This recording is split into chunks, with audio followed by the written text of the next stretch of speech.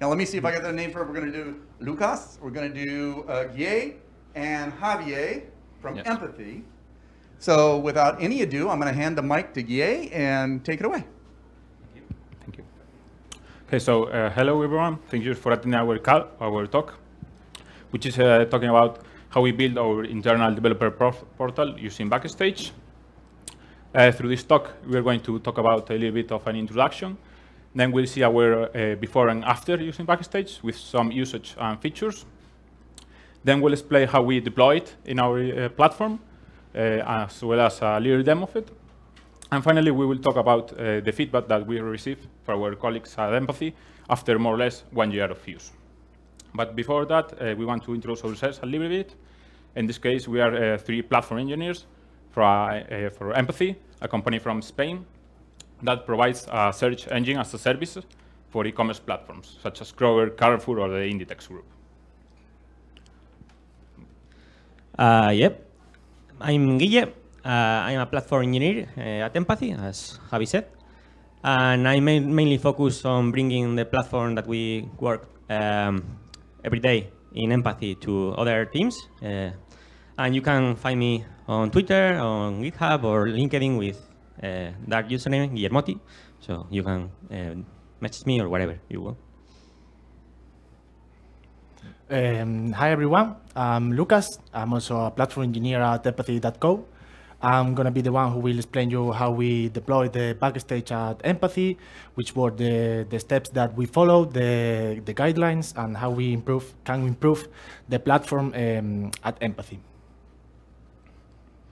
Well, and myself, I'm Javi. I've been working with in the Kubernetes world more or less 1 year and a half, and you can find me also in Twitter or GitHub. We are also hiring at Empathy, so if you want, you can come to us and talk. We are nice people, I can assure you. And well, to continue with the talk, when one of our principal missions in the platform engineering team is to provide a better developer experience for our colleagues. So when working on that, we always find the same question, which was, where the hell is the documentation of something? That's the most repeated question among our colleagues. So knowing that, we started to working to find a tool that would help us in that. And guess what? We found Backstage.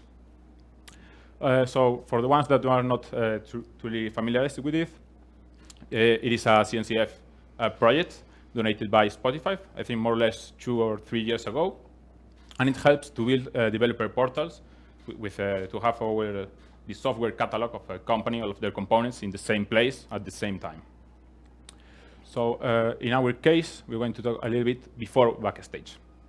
As I said before, one of our main problems is that our documentation was stored in different places. Some documentation was in the repositories, other in Confluence. You know, it was like a little of a mess spread in too many places.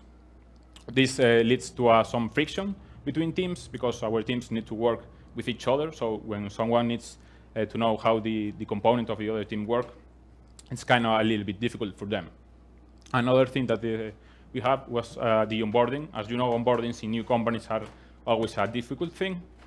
We think we manage it pretty well, but you know, there is always room to improve it. So after using Backstage, we were lots better. First thing important was the software catalog. Backstage provides you a software catalog where you can have all of your applications, services, APIs, all centralized in the same platform. So for new joiners on the company, it's really easy to find anything you have, anything you are working on. The same thing for the documentation, all centralized in the same platform, along with your project, with your code. So it is just one place, and you find everything. And lastly, Backstage also provides multiple plugins. In this case, right now they have more than 80 available in the marketplace, so you can integrate the tool with other tools of their companies, you know, Jira, Grafana, whatever, all integrated in Backstage. So let's deep a little bit more into it.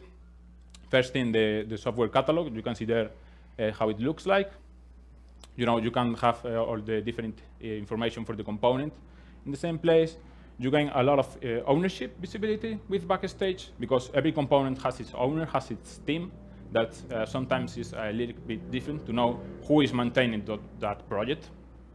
And yeah, as I said before, you have multiple integrations with the other tools.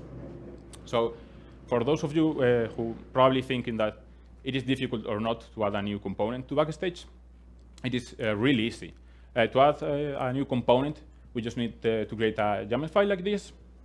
You know, it's just like adding the name of the project, a description, and then your integrations, your annotations that you need. You place this in your Git repository, and Backstage will do the rest. So it's really, really easy in the configuration. Talking about the documentation, it's more or less the same. It uses a lot the docs as code approach. Just create your documentation as Markdown files. You are also allowed to use an incredible set of plugins of the mkdocs plugins. And you can find your docs and the things you need faster and easier. Of course, this search is not as good as the one we made, but you know, it does the work.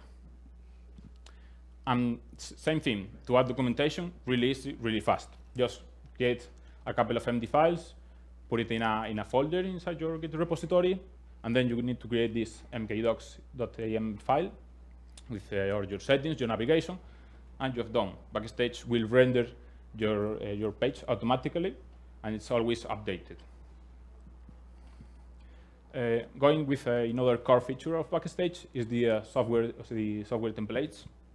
In this case, when you have a large company like ours, Empathy, and with lots of new people joining, sometimes you need something like that. With this, you can create templates for all of your new projects. So you can add your organization best practice or your security needs. So when you need to create a new project, just goes to Backstage, click a few buttons, put the name of your project, and it will create your GitHub, your repository with all you need. You know, it's like 2-3 minutes, and you have your work there. And another core feature that is pretty interesting is the Kubernetes. The Kubernetes plugin allows us to monitor our Kubernetes clusters within Backstage. This is really useful also for people that are not really familiarized with Kubernetes, as you don't need to type any command or whatever to see the state. Just come to Backstage, you can see the different clusters, the different pods, the deployments, and a very easy way. So for developers that are starting to work with Kubernetes, that's a really, really easy way to get to know it.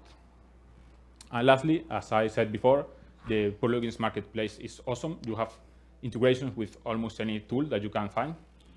And also you can create your own plugins because it's really, really easy. And with that said, let's go a little bit with the deployment. So all yours, Lucas. Oh, okay, thanks, Javi.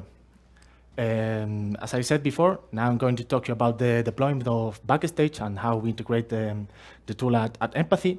Even that this talk is more focused on the developer experience, someone has to think in us, the platform engineers. We are also humans, we have feelings.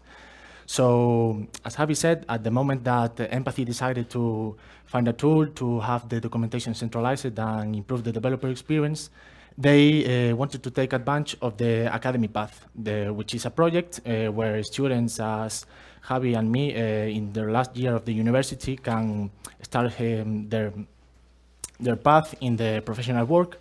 And we were the main workers in the deployment of Backstage. So even a year and 6 months ago, we didn't know even what was Kubernetes. So why I'm telling you this? Because a few minutes ago I was really nervous, as you can see in my under armpit. But this problem is under control. So let's start to talk about the deployment of Backstage. The best practice to take a first touch with Backstage was deploy the tool in localhost. And how can we do that? Following the documentation of Backstage, we can make use of the npx command, which is part of Node to run executables of Node straight from the registry. The execution of this command will create a directory with the necessary files to to deploy an instance of Backstage and running the command yarn dev, it will create a process in your local machine running the front end and the backend. So, okay, nice. We have an instance of Backstage running in our machine. So let's go a step further and try an integration of Backstage. So at Empathy, we are making use of GitHub as our source of truth Git repository. And we decided to integrate the GitHub authentication. So following, again, the documentation, we find that we needed to create a GitHub application in our organization, configure the appconfig.yaml file, adding the environment, the provider in this case is GitHub, the client ID of GitHub, and the secret. And lastly, add a snippet of code in the backend of Backstage to make it run. We are not we have no expertise in TypeScript, but these snippets are really easy to understand and add it in our code.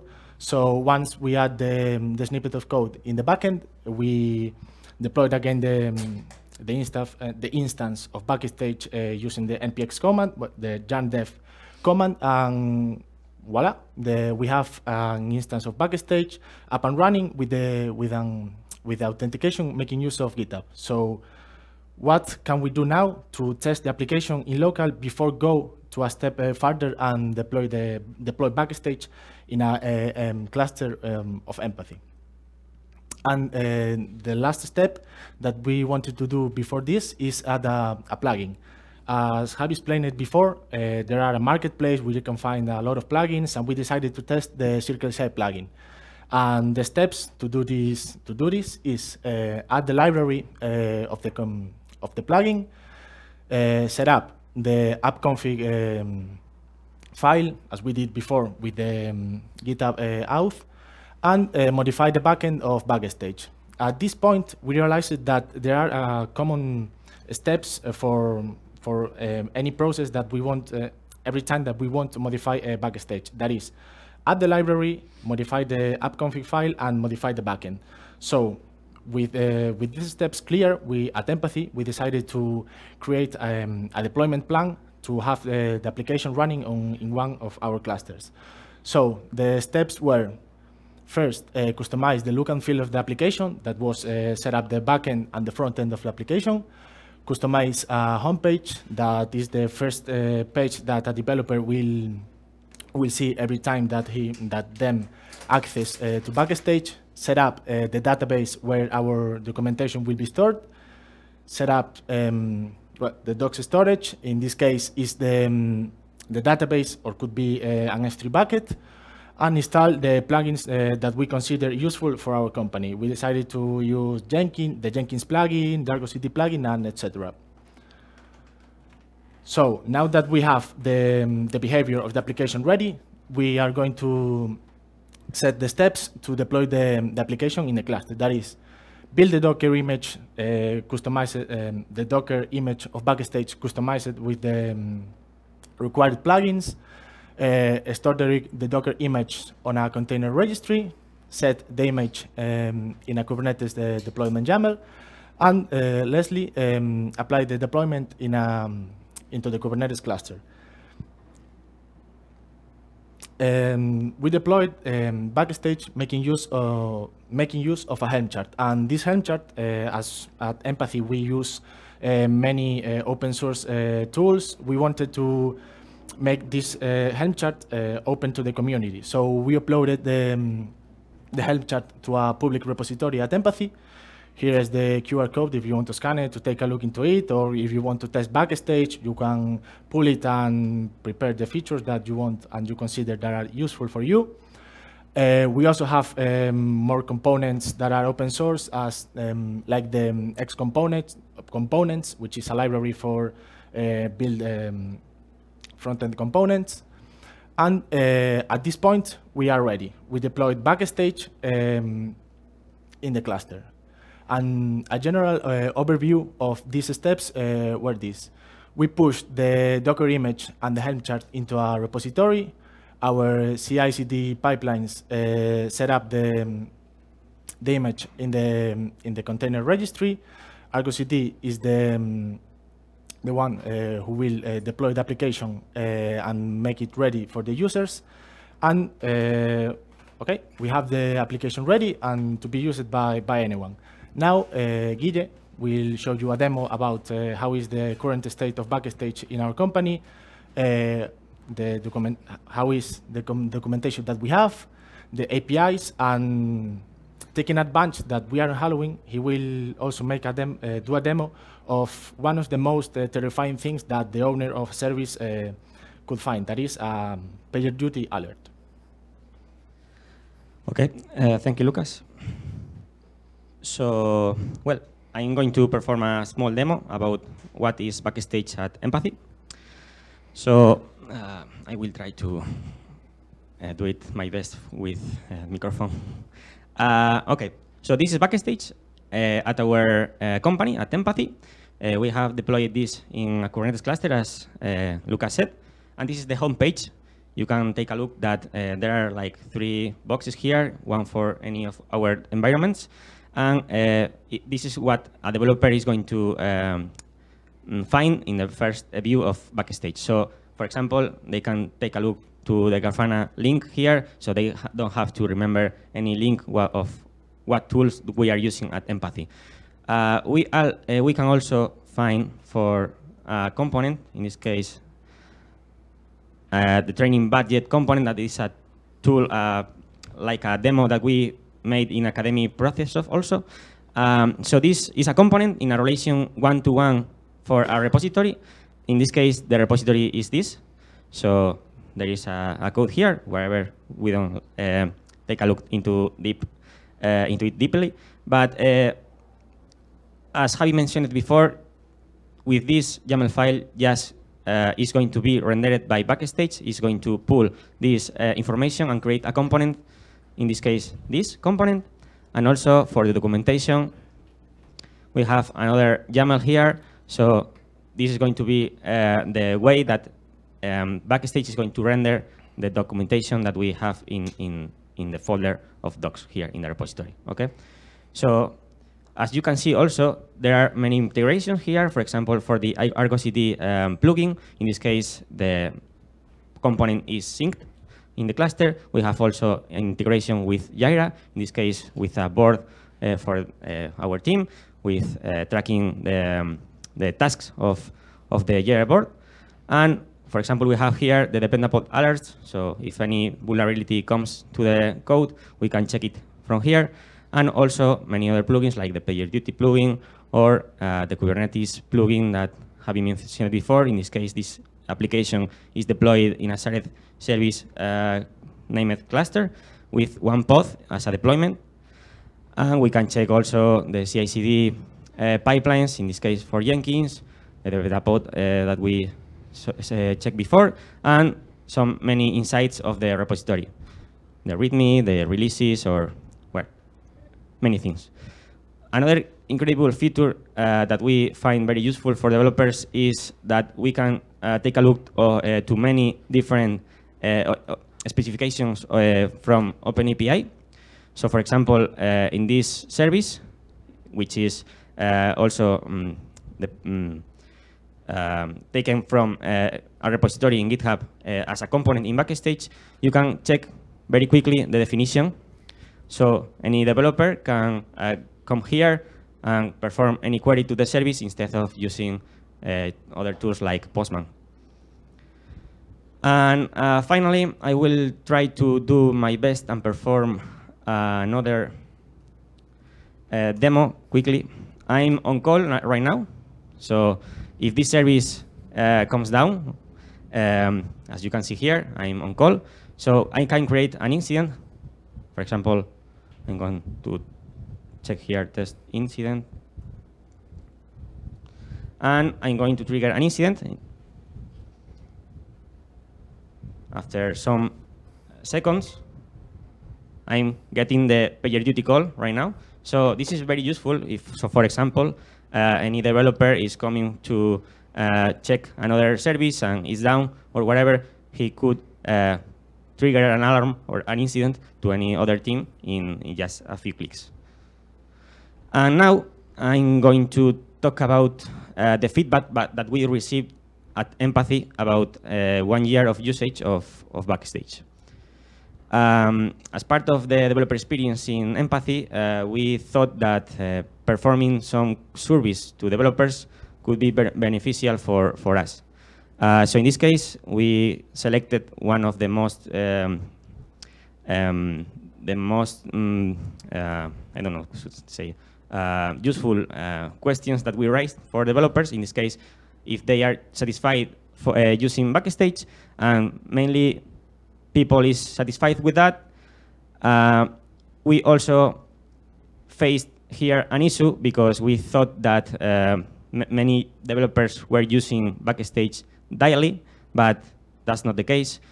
They are using monthly, mainly the Backstage instance. In this case, almost, no, not almost, more than 50% of the people of the usage is coming monthly instead of daily, and some others are using it weekly, or maybe others are using it never. So this is something that we would like to improve. So another important question that we raise is that they would like to receive a demo about Backstage, because, well, we have Backstage in place, we are using it internally, we are using it as platform engineers, but developers mainly doesn't know which plugins are installed, how we can improve or get most of the usage of Backstage. So these are also some comments that we had after the survey. I'm not going to read it all, but there are some good comments and others that are not good enough. So what we learned about this in Empathy? Well, we think that in part of our developer experience in the company, we need to keep going on the usage of Backstage, improve it to build it as the best internal developer portal for every developer in the company. So we can do this repeating surveys to get feedback every 6 months, for example, and check the results from the previous feedback so we can take actions on that. We can also perform demos for any developer who is new, or for any new plugin that we are installing, or any change that we did in the Backstage instance, so developers are aware of the changes. And finally, we made a mistake. We are now fixing that mistake, but we started using Backstage with a lot of plugins, and for developers it was a nightmare because they didn't know the usage of each plugin. So we think that from now on we have to start small. If we create or we deploy a new feature or tool for developers, we need to go first step by step and install it just the core features, and then coming back and repeat or install new plugins less by less. And that's it. I don't know if you have any questions. Thank you for coming.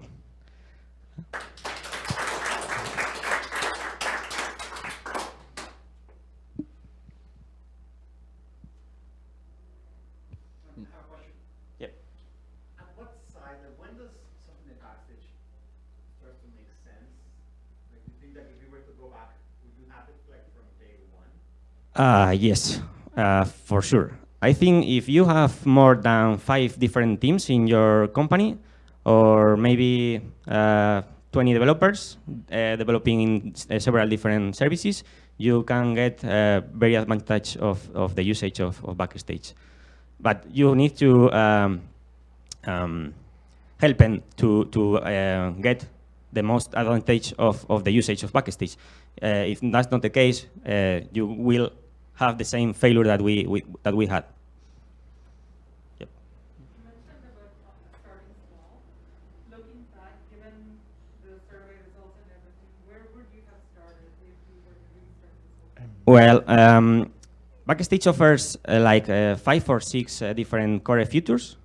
If you start using those features, just those features, which is the documentation part centralized and the component catalog, the software templates maybe, that's it. And then you would like to add more features. Well, first ask developers in your company, and maybe they can help you to install whatever plugins they need. Or maybe develop a new one, because you can develop very easily a new plugin and contribute to the community also. Because, for example, Spotify, when he offered this tool to the community, they started with a few open source plugins, but they are like giving to the community every month 1-2 different plugins, and right now there are like 80 plugins. So start small, I think, is the best. As a personal opinion, the most important plugins that we found that at Empathy are making use, and the developers most use, are the TechDocs plugin and the APIs plugin, because they goes to Backstage to find out documentation and how the API of another team works.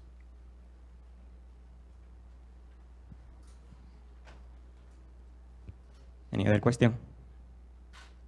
Did the documentation feature of Backstage replace any of the public documentation that you have for your services? No. We have, in fact, one public documentation using a ViewPress instance, so there is nothing in the same place that Backstage. So Backstage, we are using it just for internal documentation, not for any external. So you cannot enter in our instance. For example, we are in under the VPN, so you cannot check the URL of Backstage for Empathy. And I don't know if any other company is using it outside for external documentation. I don't know.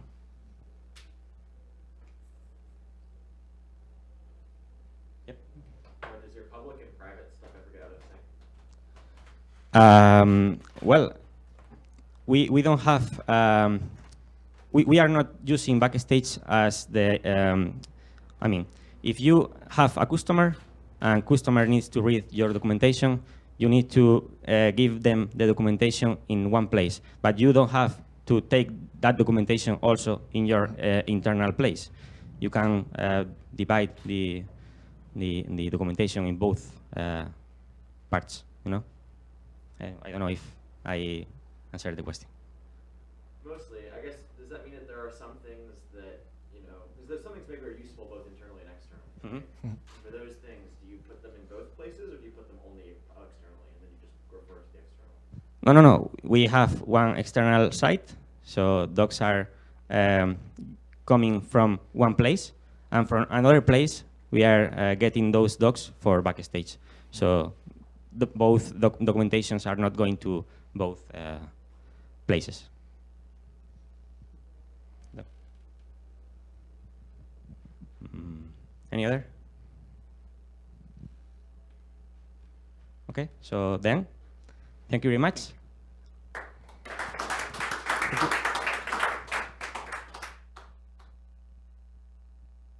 Thank you very much. Appreciate it. We've got the standard 10-minute break. So we'll be back here at 40 after. It's like a little bit before 30 after now. You landed the timing perfectly, right? So win, win, win. So we'll see you in 10, 11, 12 minutes here and upstairs. Thanks.